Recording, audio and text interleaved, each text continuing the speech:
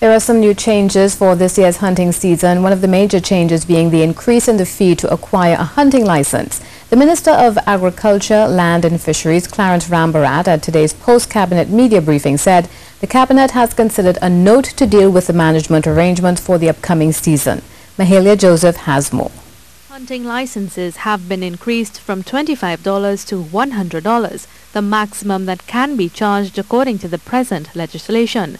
Plans to increase the fines further are also on the cards, as the minister says current fines for hunting protected game or outside of hunting season are inadequate. Since the government intends, through legislative action, to give further consideration to the cost of hunting licenses, and we intend to increase that cost even further.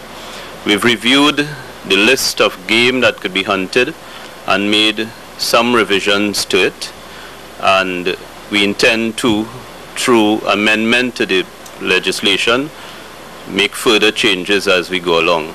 Minister Rambarat gave the potential range for carrying up the cost of licenses and fines. What has been proposed is in the range of $250 for the licenses. The other thing I did not mention is the current fines. We've all recognized that the current fines relating to the hunting of protected game and hunting out of season, those fines are inadequate.